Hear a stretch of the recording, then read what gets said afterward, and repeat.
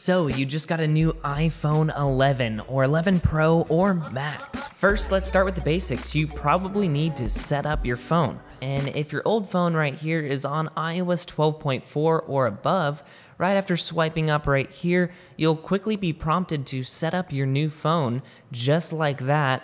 And again, we can wirelessly transfer all of our data, no need to back up to iCloud. So I'm gonna go ahead and demo this very quickly. Basically, just follow the on-screen steps right here. Just align the phones up like you would on an Apple Watch, and now the process has started. We can now transfer all of our data from our old phone to our new one. No need for any backups. We can go ahead and just click continue. And again, you can choose what data you want to transfer or just transfer everything. And finally, here's the final step of transferring all of our data. I'll be right back once this has finished. And there we have it. At least on the old iPhone, it says transfer complete right there. The new iPhone has restarted, so it looks like it's going to boot back up, but that's essentially how you transfer your data from your old iPhone to your new one right here.